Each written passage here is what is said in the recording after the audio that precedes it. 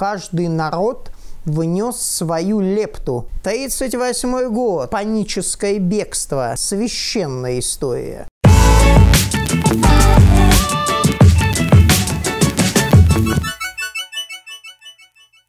Здравствуйте, Вардан Эрнестович. Здравствуйте. Накануне начала страшной войны, 22 июня, ваши студенты побывали в городе-герой Брест и, соответственно, посетили там же Брестскую крепость. Вот как вы считаете, насколько важно сегодня молодому поколению показывать на исторических таких вот ценностях, как Брестская крепость и сам город-герой Брест сегодня? Ну, вы знаете, важнейшую роль в социализации молодежи всегда занимало и будет занимать историческое сознание. Историческое сознание всегда выстраивается на каких-то ярких, героических образах. Поэтому Брестская крепость – это одна из тех точек опоры, на котором мы формируем сегодня сознание российской молодежи. И, конечно, к сожалению большому, вот все, что нас сегодня объединяет, что обеспечивает вот эту единую идентичность постсоветского пространства, это Великая Отечественная война.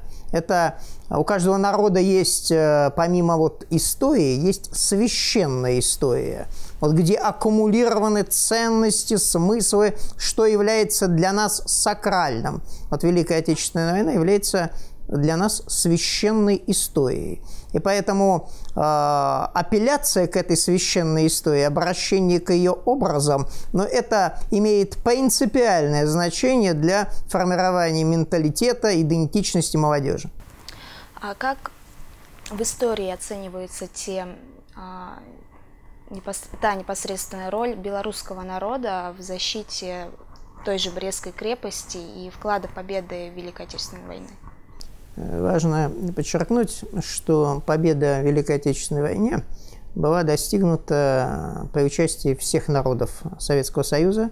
Это была победа, где вот каждый народ внес свою лепту в эту победу. Это очень важно. Это не просто пустые слова, потому что с той стороны война шла под идеологией расового превосходства.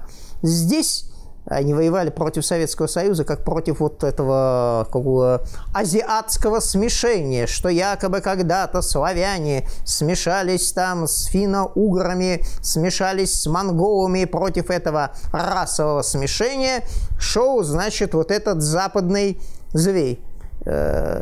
Советский Союз продемонстрировал, что вот многонациональность, единство народов, а не превосходство одних народов над другими. Это более мощная сила, которая и победила вот эту силу расизма. Белорусский народ, конечно, Белоруссия приняла на себя первый удар в процентном долевом отношении из всех территорий, на которых оказались немцы, белорусы потеряли больше всего. Существенно изменился состав населения в результате войны прошедшей. И поэтому, конечно, тот, кто принимает первый удар, это всегда в памяти потомков, когда мы рассматриваем сражения средневековой истории, вот этот авангардный полк, который, как правило, он гибнет в результате первого сражения, но ему и достается значительная слава, потому что он принимает первый удар со стороны неприятеля. Вардан Эрнестович, многие говорят о том, что Советский Союз не был готов к войне. Сталин не ожидал нападения Гитлера на нашу страну. Но, тем не менее, вот по истории Брестской крепости видно, что и крепость была более-менее вооружена на тот момент. И продовольствие там вроде бы было. Вот. Действительно ли Сталин не ожидал на том, что Гитлер пойдет на него войной? Или все же нет? То, что война, Вторая мировая, должна была начаться, и то, что неизбежно было столкновение с Германией, с германским фашизмом, это было очевидно и Сталину, и всему советскому руководству. На этом базировалась теория теория, разрабатываемая в советское время, с апелляцией еще к предсказаниям Энгельса, она связывалась с тем, что Вторая мировая война неизбежна. Германский нацизм, он провозглашает борьбу за завоевание, значит, восточного пространства. Все предельно четко было высказано. 1938 год, фильм «Александр Невский». Ведь это же показано, по сути дела, с исторической апелляцией. Проигрывается это столкновение с теми же самыми тевтонами в новом обличии. Гениальный фильм показан, как эти рыцари наподобие новых немецких танков наступают на русские позиции. Так что к войне готовились.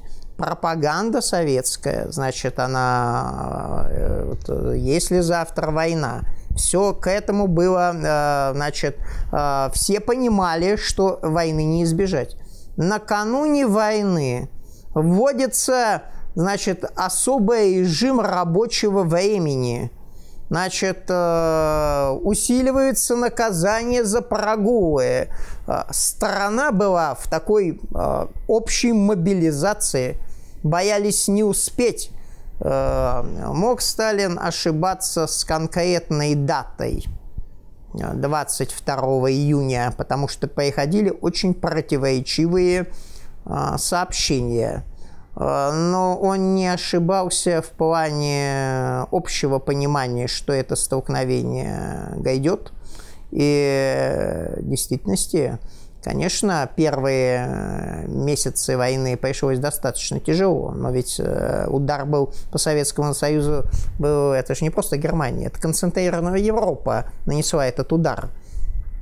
И 1941 год, он как раз показывает, выдержали этот удар. Это не было паническое бегство.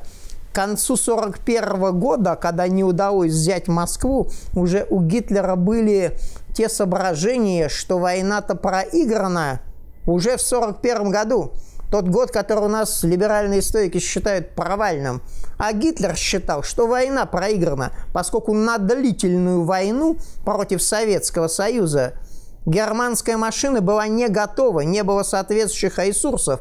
Он мог рассчитывать только на блицкриг. Блицкриг не получился. И то, что блицкриг не получился, заслуга и Красной Армии, заслуга и той подготовки, которая велась до военные годы.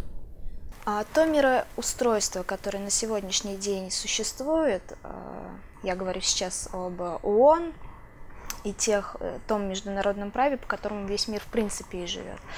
Вы сказали о том, что попытка Запада – это осудить Советский Союз, в том числе и правление Сталина на период вот этой войны. Для чего это делается? Делается для того, чтобы те же самые страны Запада, в том числе и Соединенные Штаты, могли пересмотреть не только итоги Второй мировой войны, но и вообще мировой порядок. Может быть, для них и он уже не играет такую ключевую роль, как, например, для всего остального мира.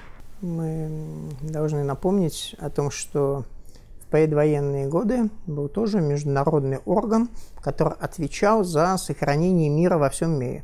Это была Лига наций. Лига наций не смогла предотвратить Вторую мировую войну. А сегодня говорят о том, что заправляющие там державы, Англия, прежде всего, и Франция во вторую очередь, они, в общем, как бы и подталкивали к Второй мировой войне. ООН использовалась как ширма для Лиги наций, я оговорился, использовалась как ширма для проведения, соответственно, политики. И если мы говорим, для чего сегодня, можно так сказать, существует и исторически идентифицируется мировой глобальный западный проект. Если называть вещи своими именами, это глобальный проект мировой западной гегемонии. Значит, и всякий раз на пути этого проекта вставало одно и то же препятствие. Этим препятствием являлась Россия. И она не просто была военным препятствием, она исторически выдвигала некую альтернативу в отношении Запада, идеологическую, ценностную альтернативу. И вот есть понимание, что пока это препятствие не будет устранено, западный проект в ее глобальном понимании, как мировое господство, если называть вещи своими именами, с этим ведь шел Гитлер, по большому счету ничего не изменилось. Другие номинанты этой западной политики, пока это препятствие не будет устранено, западный проект не будет реализован.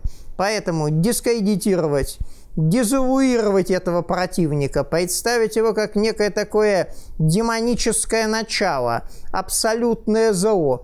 Эта кампания началась не сегодня, она велась и против Советского Союза, она велась и против России, против Российской империи, против Московского царства, против Византии в свое время. Значит, с одной целью дискредитации в глазах мира этого своего противника.